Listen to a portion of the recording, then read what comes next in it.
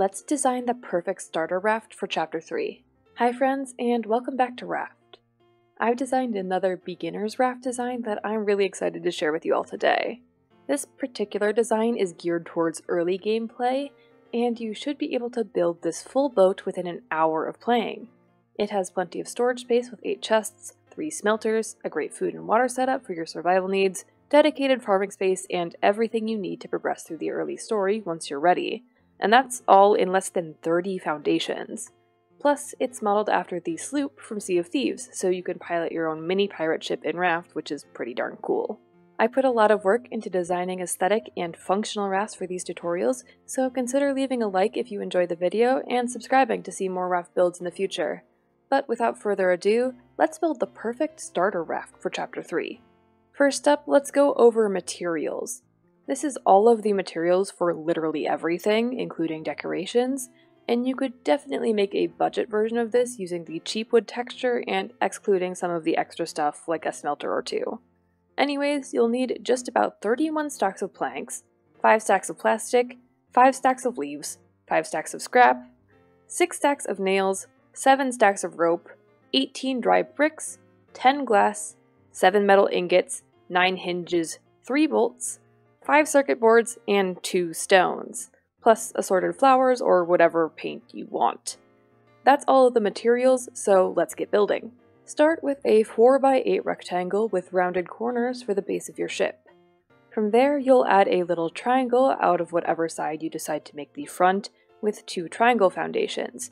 If you didn't know, you can get the direction of your wood grain to line up even when rotated by pressing the Z button when building a triangle floor or foundation to mirror it, so that you don't have those pesky corners going in the wrong direction.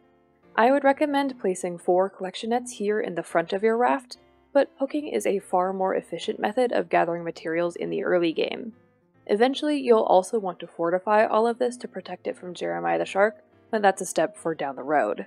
To start building the ship part of the ship, use regular roof pieces on every diagonal triangle piece that you've made so far to connect in the front, and then place 2 more in the corners and the back. Everywhere else, place a half wall with a little upside down triangle to connect them to the roof pieces. You'll have 2 little gaps over your collection nets, but those are so you can get back onto your raft easily if you choose to leave it. Go 2 squares in from that little gap, and then place a normal triangle, then a window, and then another half wall. Mirror this on the other side to establish the space for your cabin, and then go ahead and fill in the roof. You can either do this with the floating triangle hack, or you can use the horizontal pillars. It doesn't really matter, but the horizontal pillars does add extra resources. Then you're going to want a staircase on the left side when facing the back, and you're going to want to add in some triangles and a half wall on the sides so that this looks a little more clean and complete. Then complete your cabin wall with a door in the middle and just a normal wall on either side. Line the upper deck with rope fences so that you don't fall off. Next, we're going to build a little cage on the back of the boat. You'll want a half pillar on every space along the back wall, and then 2 half pillars on every square along the back wall of your cabin across to the other side of the boat, basically creating 2 parallel lines of standing pillars.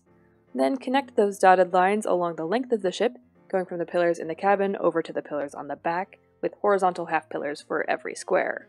Along the back edge, connect those widthwise along the ship as well. The next major structure is the mast. 2 squares in from the center of your front bow, place 1 pillar, then 1 more pillar on the square immediately behind that one. Between those 2 pillars, build a large triangle out of 2 small triangles that points towards the back of your ship. On the tip of that large triangle, build 2 more pillars up with 1 more small triangle on top.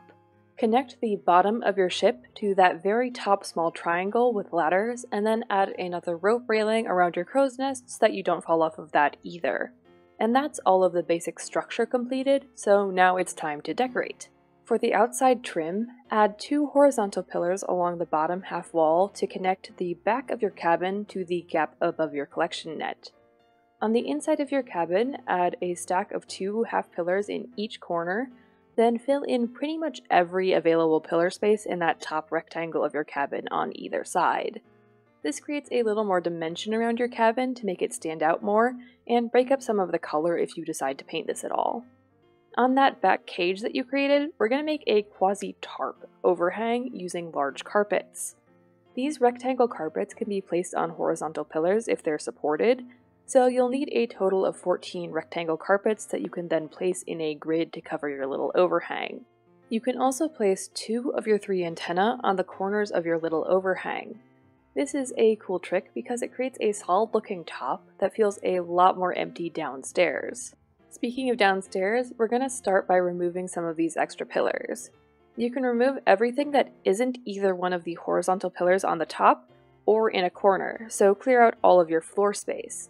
The reason for doing this out of half pillars is because then you get 1 plank and 1 nail back, so you don't waste any resources on scaffolding.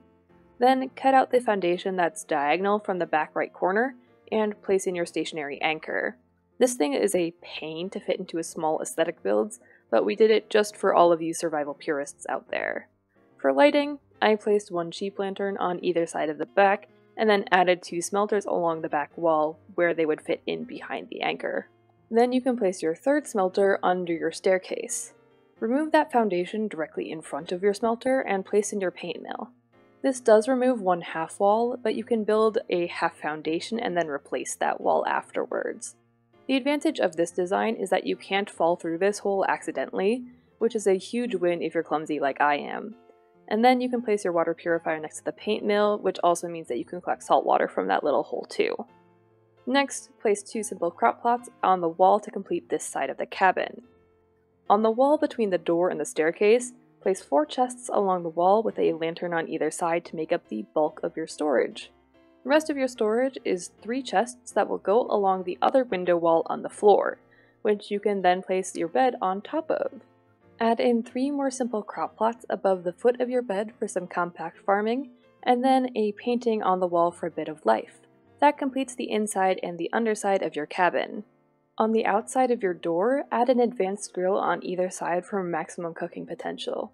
Of course, this also needs more light, so add a lantern to either side, and then 1 more hanging from the underside of your triangle platform for good measure. On that little triangle platform, place your sail on the wider part, and then your last antenna on the smaller end. Climb to the crow's nest to place your Jolly Roger flag, as is required for a pirate ship, and then 1 more lantern just because. Down on the upper deck, you can place your research table in the far left corner when facing the front, and you can even put a small chest underneath that for some additional storage.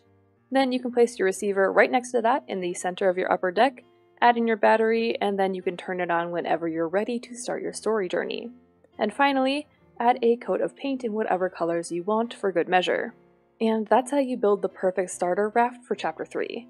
This boat offers everything you could want in the early game in a super small package, so be sure to let me know what you think of this particular design, and if there are any other raft designs you'd like to see in the future. I'm currently working on a late game / overkill raft design to share with you all, and I cannot wait for it to be done and to put the video out. But anyways, that's it for me for now. I hope you enjoyed. Please consider leaving a like if you did, and consider subscribing if you haven't already. It really helps me out.